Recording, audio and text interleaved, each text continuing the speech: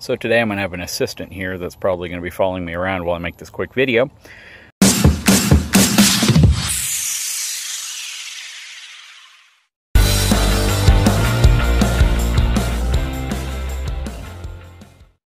Hey everyone, so when you purchase a new fifth wheel, you often have an option to have it include an auto leveling system, which is a 6-way either hydraulic or electric jack system that will automatically level your RV front and back and side to side if you're in an uneven park. The product that I'm going to review today is for those of us who don't have an auto leveling system.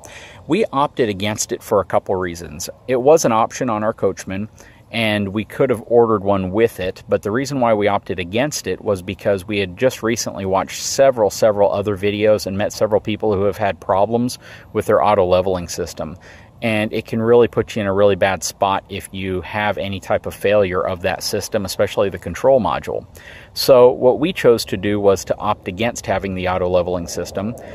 We have no problem, getting out, putting some boards under one side of it to level it. And most of the parks we stay at are pretty level, but we did want a system that made setting up easier. So I ordered this Revo leveler. And essentially what this is a really cool gadget that helps you level out your travel trailer or fifth wheel if you don't have an auto leveling system. Now the way that it works is you calibrate it when the trailer is level, after you've already set it up and you're level front to back, side to side. And then you save those settings. Once those settings are saved, it knows when you go to another spot that's unlevel where it should be and what level should look like. Now it comes with 2 of these little mounting clamps. They're called nests, and you can put one on the driver's side, one on the passenger side. I position them on the same side since I had 2 of them, just in 2 different areas. That way I can get 2 readings if I want to move it, or if for some reason one of the mounts falls off. Now the way it slides in, it uses these little metal channel grooves which simply dock into it, and it slides and locks in place. Now because we've already calibrated it, and again, the calibration process is to simply make sure that your travel trailer or RV is level, and then you essentially save those settings in the actual Revo leveler. Now, because this does show your readings from one side, when you have an arrow and you're trying to get set up left to right or your side to side leveling, it's telling you what side of the trailer needs to be lifted or lowered in order for it to be level.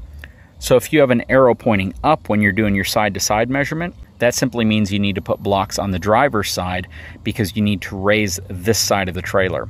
If you have an arrow pointing down, it means you need to put blocks on the passenger side because you need to lower this side of the trailer, or not necessarily lower, but you need to raise the other side of the trailer in order to have a level stance. So to power on the device, you're simply going to hit the power button down here. It'll actually read out your battery level, and in my case it's 100%.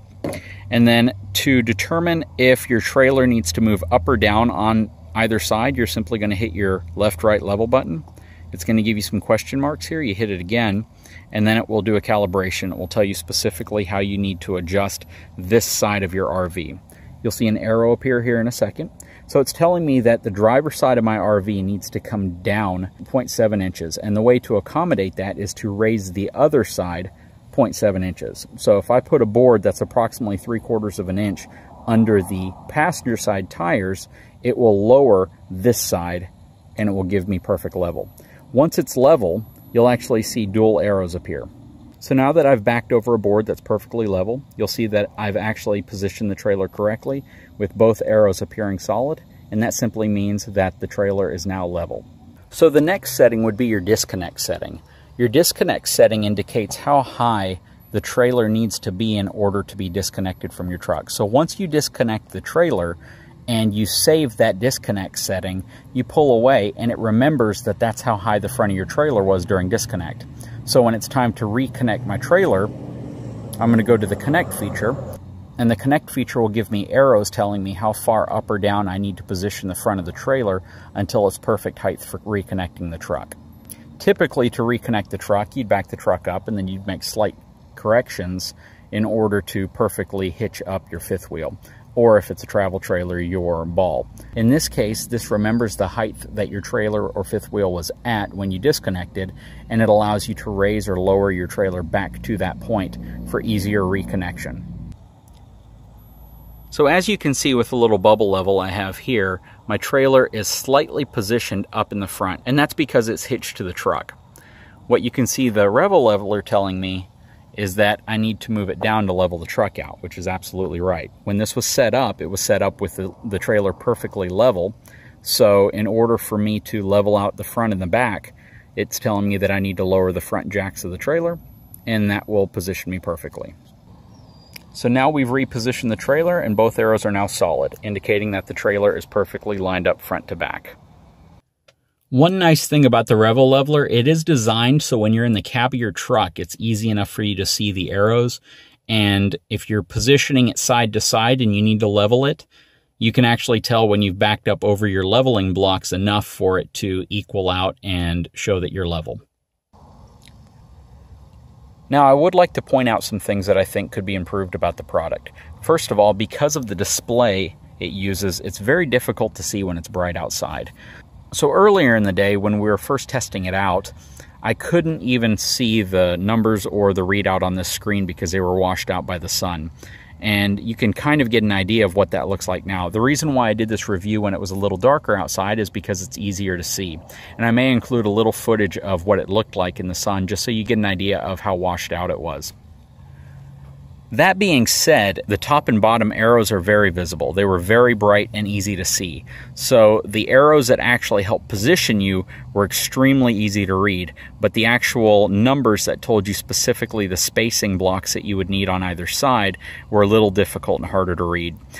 It does come with this nifty screen here, and this is just designed to protect the case of the actual Revel leveler itself. It's kind of a UV sunscreen.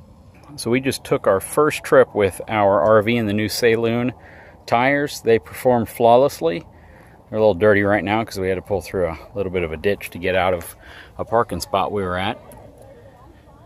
Rode perfectly. I can honestly say, I don't know if a lot of people claim they can tell the difference in how a trailer pulls with different tires on it, but I couldn't really tell the difference. The trailer pulled fine. My confidence, though, was much higher than it had been with the other tires. Even though they were relatively new, I still feared at any moment I'd have some type of a catastrophic tire failure, and I was really concerned about that. So it was really nice to know that you feel better about towing with these tires. So while we're here with the fifth wheel, I wanted to mention a few things that we've done and a few reasons why we got this specific fifth wheel. First of all, it was right in the price range we were looking for. More than anything, you want to make sure that you're getting the best components on a fifth wheel, especially for what you're paying.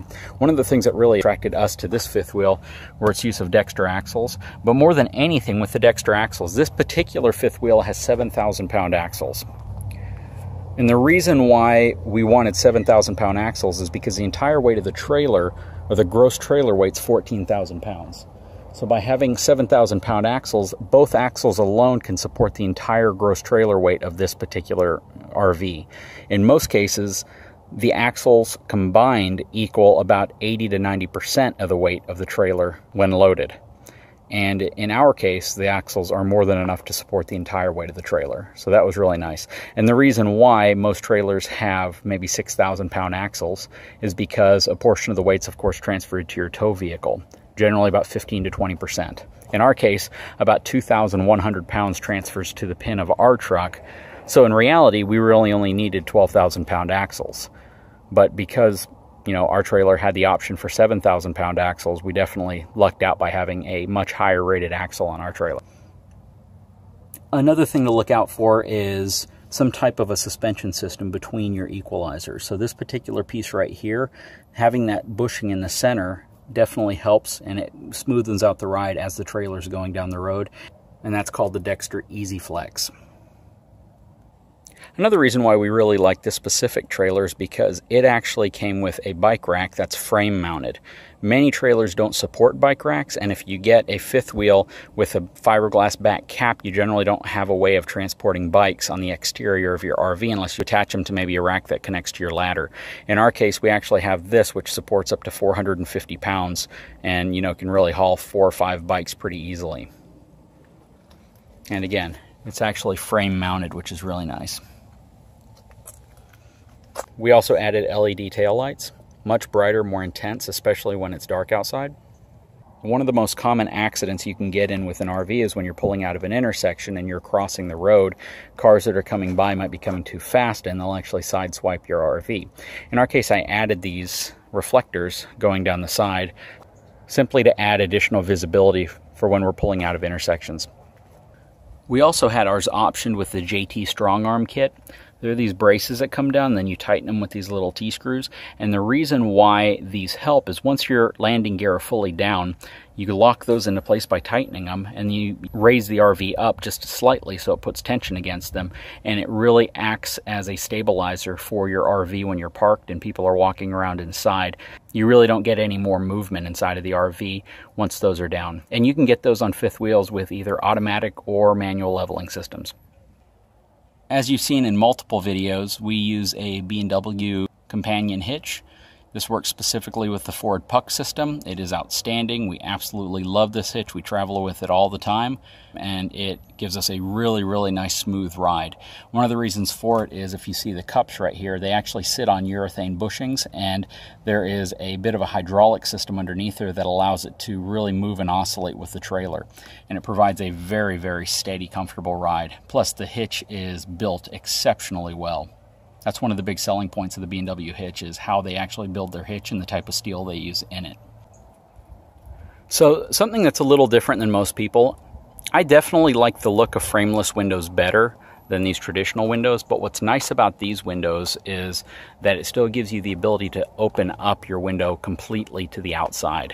So when we slide one of these windows back, you actually have a screened window and the whole thing's actually open up to air. When you move to frameless windows, you simply have the ability to tilt them outwards and it doesn't give you that complete access to the air. And we actually like these windows a lot. I prefer the look of frameless windows though. If you're wondering what these are called weep holes. These are made when condensation builds up on the inside. It actually pours out through these areas right here. And it keeps from getting water puddling up inside your window. Anyways, I just wanted to do a quick video. A few things on the RV while I had it here and hooked up. I hope you all enjoy. If you do, I'd appreciate it if you like my video and subscribe. Thank you.